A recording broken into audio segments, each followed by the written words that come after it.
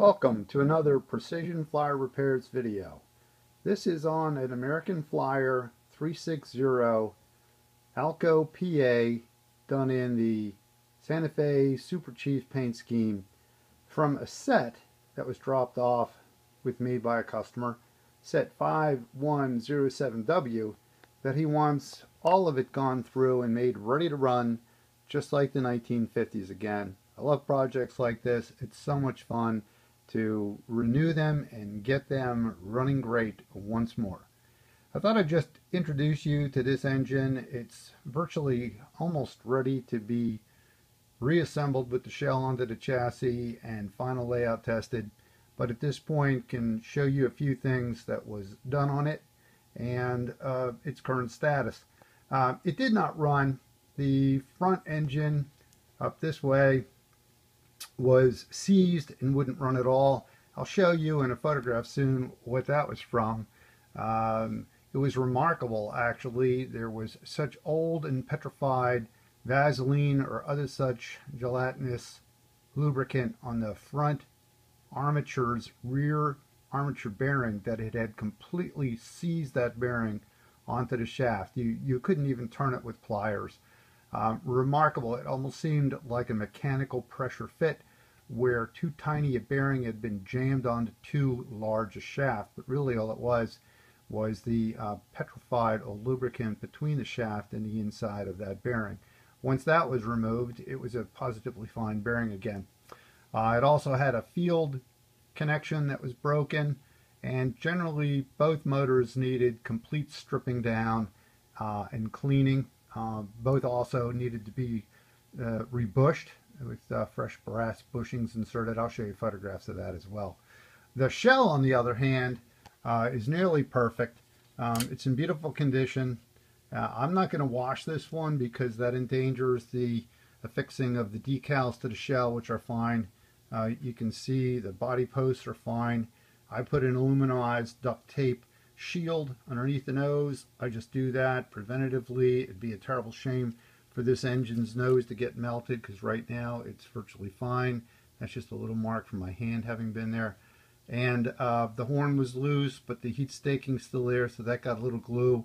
And the headlight lens was loose, so that got affixed with a little glue to stay there. But otherwise, this shell is in really great shape, and nothing to do on that one other than those few minor measures. The reverse unit was dirty. It had complete fingers that were intact and functioning.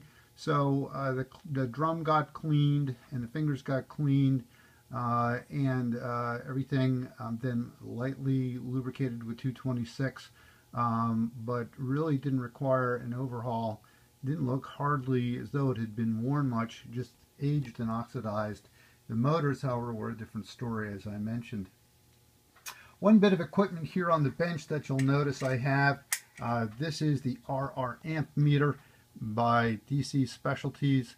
It's a terrific meter. It automatically senses whatever voltage you have passing through it, whether that be DC, AC, or DCC. By the way, DCC is neither AC or DC. We won't get into that now, but this will detect whether it's any one of those three and automatically indicate the volts and amperage being exchanged through the unit. I find it very handy to not only use here at the bench, but out on site with customers at their layouts to find power drop locations and other such things to resolve. I have it here with this engine because I can show you how it functions on the rollers before it goes out onto the track. Also thought I'd show you a little gizmo that I have here at the workbench. I call it my Select-o-Matic or operating system selector box. I can put it in command mode, which is this switch at the top. That's also a lock toggle, so I make absolutely sure you really want to go into command mode. You have to lift that up in order to switch the toggle over from side to side. And then once I am sure the mode I'm in, if it's conventional, it can be in AC or DC. And if I'm in command mode, then I can be in TMCC or the center position, which is off, or DCC if I choose to be in that.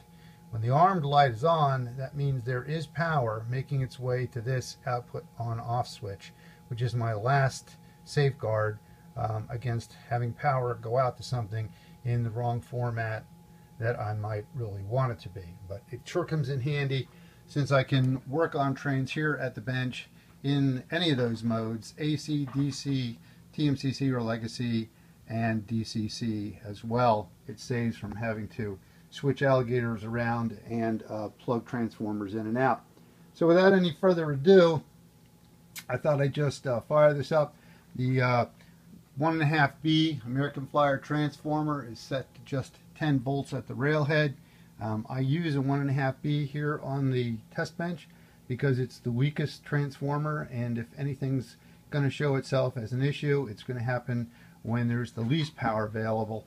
You can mask some problems by having great big transformers behind an engine, but you're really going to critical test it when you've got just the minimum amount of power someone might use it with.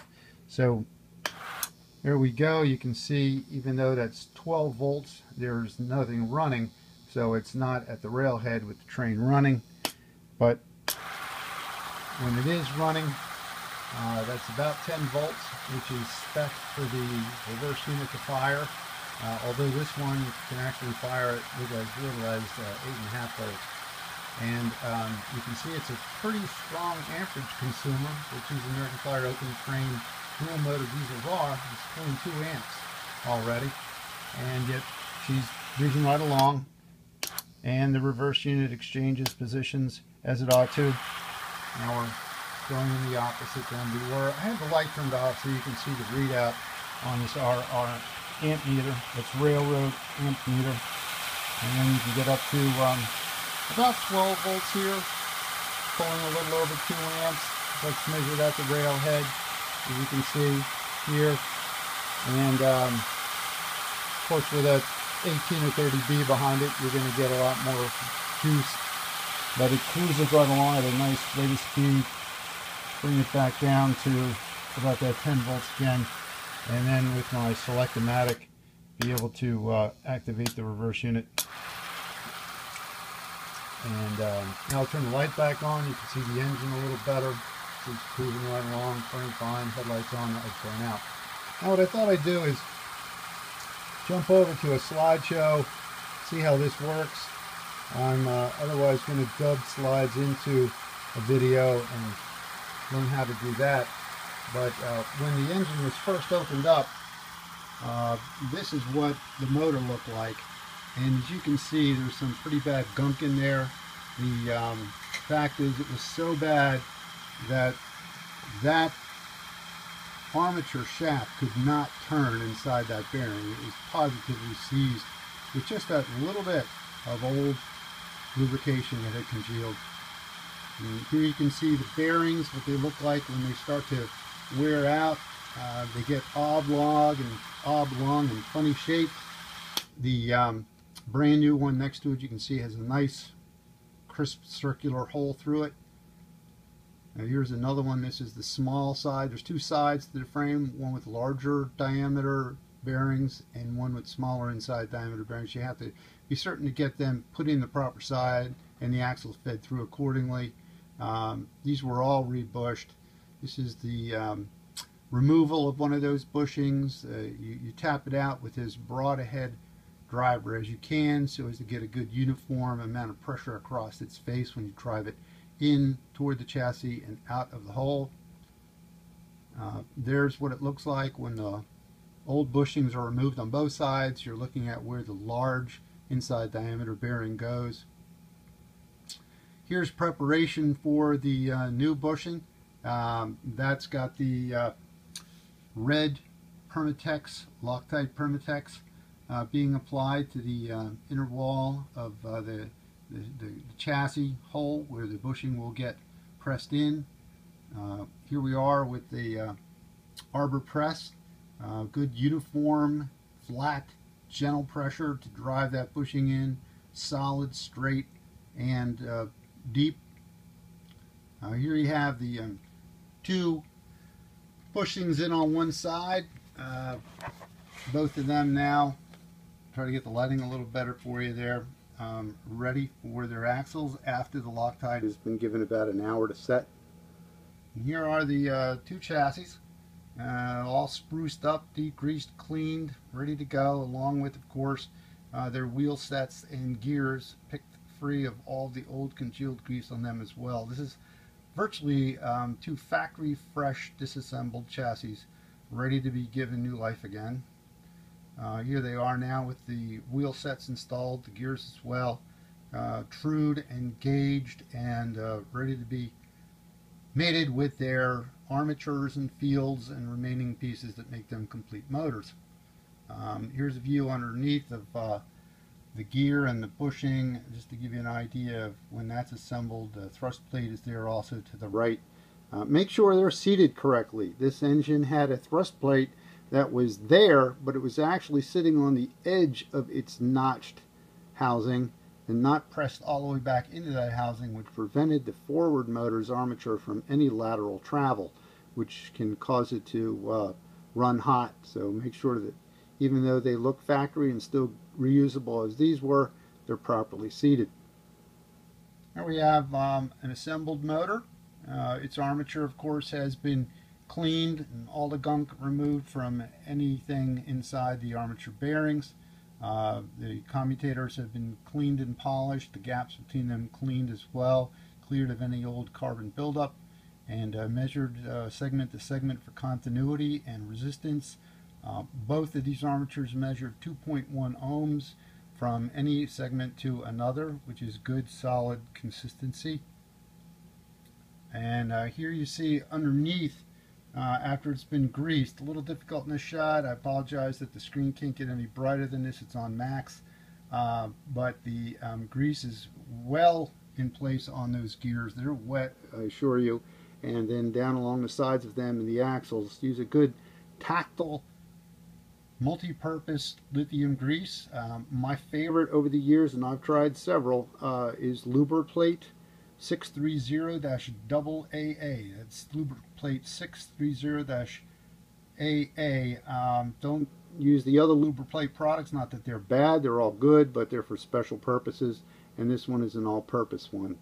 So there we have it for the slides. At that point, then, you know, it pretty much went into this state and is ready to be taken out on the layout and run from there. I'll be doing the B unit with its diesel horn in it and giving each of the freight cars a thorough going through, making sure that they're gauged and cleaned and made ready, and the operating car that's with the set and an extra operating car that he gave me also gone through and tested and made ready to run and have some fun with. So until we meet again, be well and have fun running your trains. This is Precision Flyer Repair signing off. Remember to subscribe to my YouTube channel and you'll be notified then whenever I post a new one. If you'd like more information, go to www.precisionflyerrepairs.com. Thank you.